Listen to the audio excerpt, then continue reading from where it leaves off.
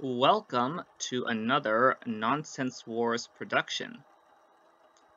This video is on a GBC module that has featured in other videos, but not had its own. This is what Jay and I have been calling the quote-unquote not scissor lift. It is similar in principle to a scissor lift, but not quite. As far as I can tell, this is an original design. The lift is made up of two 4-bar linkages joined on the front side. The two links are geared together at one corner such that actuating the bottom link also drives the top link, and together these move the lifting platform directly upward rather than in a curve. The loading platform and the lifting platform both have simple weighted gates that open downward and control the flow of balls.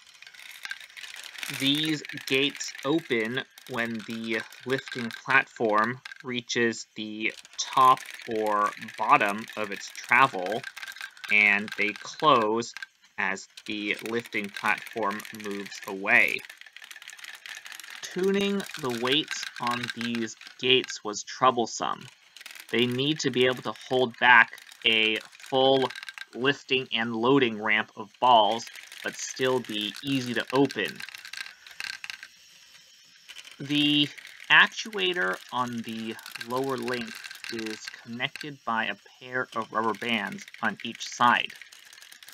This is basically a shortcut for the ratio and offset gear stages in my extensible tower module. The rubber bands allow the crank and the actuator to have different lengths of travel and different start and end points.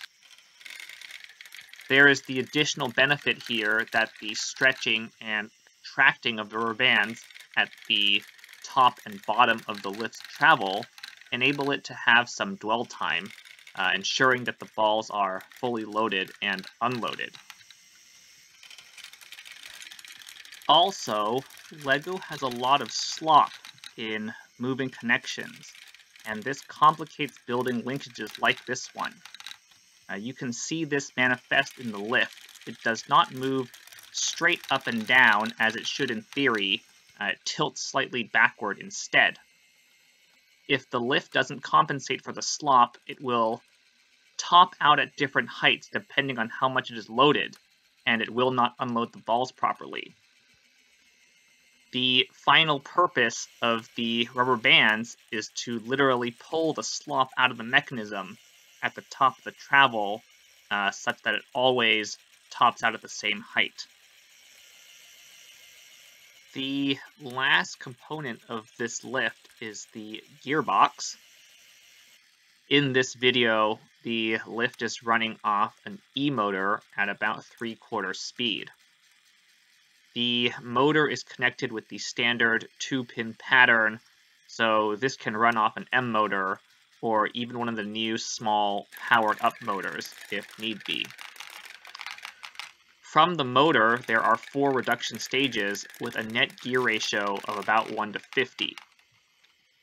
Ultimately, this module actually has very high throughput when the E-motor is running at full speed, perhaps too much such that the M motor may be more appropriate. That being said, this is the end of the commentary. I hope you enjoyed the video, and have a nice day.